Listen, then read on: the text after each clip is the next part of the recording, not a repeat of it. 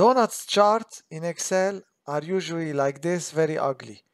However, the good news is that you can do a lot of things to transform them and to make them into something like this, where, for example, if I change the percentage, it adjusts and you can see those edges are rounded.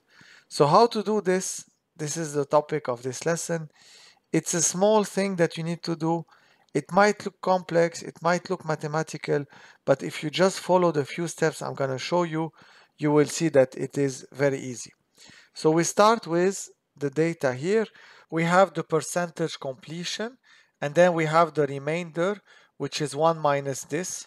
So first of all, I'm going to add a chart, a donuts chart. So I go here and I add my chart.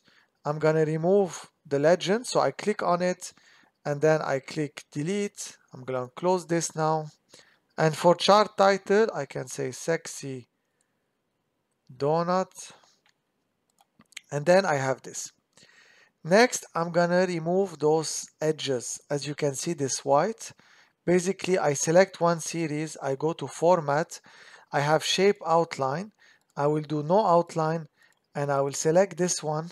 I will do the same thing, and as you can see, this is gone. Then I'm gonna change the colors. So you choose the colors that you like. Here I select this, I click, I make it gray, then I can select this, I click here and I make it in blue. So if you see, I have now the structure. Now, next we need this percentage completion. To get the percentage completion, this is the tip. You just select the chart, you'll do insert, illustrations, shape, and then this. Then you put it inside your chart. Why did I do this? Because if I just do here equal this 45, now if I move my chart, this moves with it. If you didn't click on the chart, it's gonna come outside and it's gonna make problems. So now we're gonna make this a bit bigger. Let's do it this way. And then let's change the font. You can choose the font that you like. I'm gonna select this one. I'm gonna put it in the middle. I can make it even bigger if I want. Then I select the font that I like. I actually like this font, and then I have it. Now here is the tough part. If you see here, how did I make those edges? Basically, it is as if I did this. So if I go and I select this, it is as if I added a bubble here, and then I added a bubble here. And if the bubbles are from the same color, then obviously the edges will be rounded. So how do we get those bubbles? Basically, it's like a scattered plot. I'm gonna put a dot here and a dot here that moves based on what I type here, and then I'm gonna make it bigger, so then you're gonna see rounded edges. So to do this, we're just gonna copy this, and then I'm gonna explain to you how it works. So we'll copy it, we'll put it here, for example, and then let's remove all this, and let me explain to you. There are two dots. The first one is this one. This one, if you see, I'm gonna fix it. Imagine that you have an x-axis like this and a y-axis like this. So imagine that if I want to fix my x-axis, it's in the middle, so I'm gonna fix it at 0.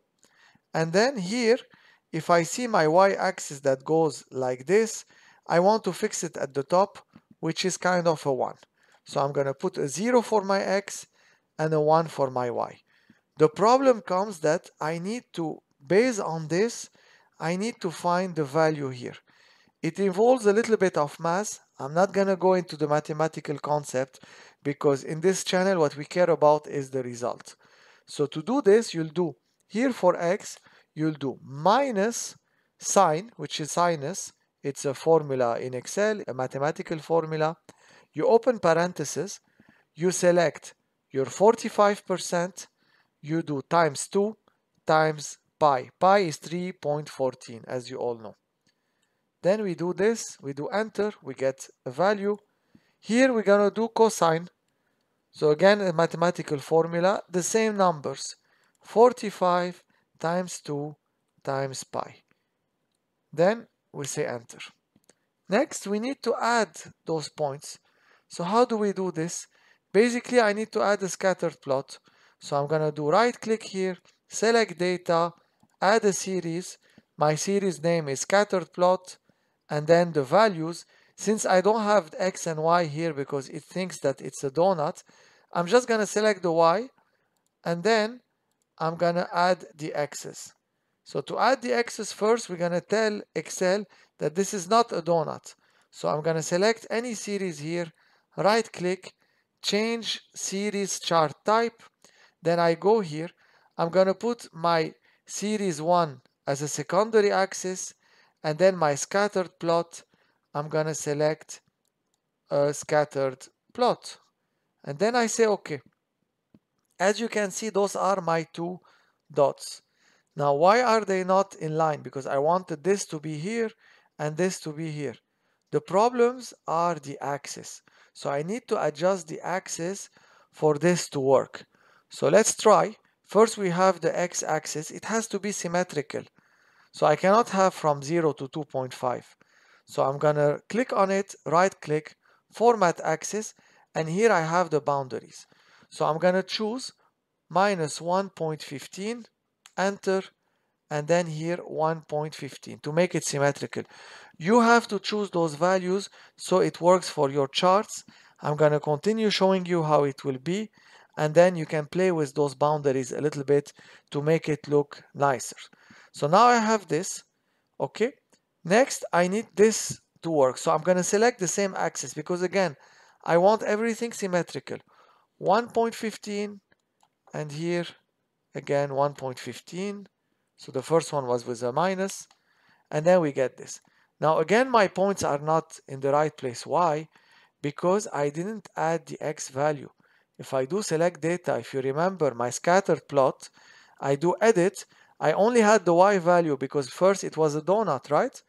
So I'm gonna select my X values, and then you're gonna see that like magic, these dots will come in the right place, which is amazing.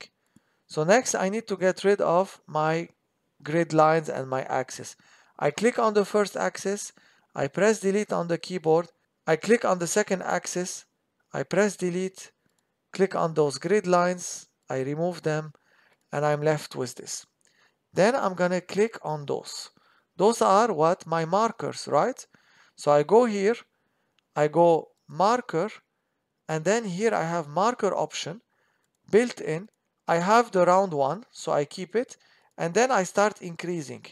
As you can see, I am increasing it so it looks nice. So for example, in this case, I increased it to, we go back to our marker, and then we increased it to 18. You also have to adjust it. It's a little bit of, playing with it. Then you need to change the colors. So we have a fill automatic. We change the color to the same color that we had here. The only thing that I have is the border. So border, I'm going to do no line. And then you can see that it is like aligning. Again, I can play a little bit with my chart also, because if I see that this is not working very well, I can, for example, reduce the size of my chart a little bit to make it work better. So it's up to you. If you see here, I played with it a little bit, I made it bigger, and I got the right edges.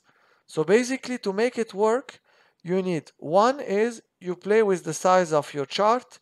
Two, you can play with your axis, the values that you have on your axis. And three, if you go to markers, marker options, you can play with the size of the marker option. So for example, I can make it 17, and then I have it this way. So it's up to you.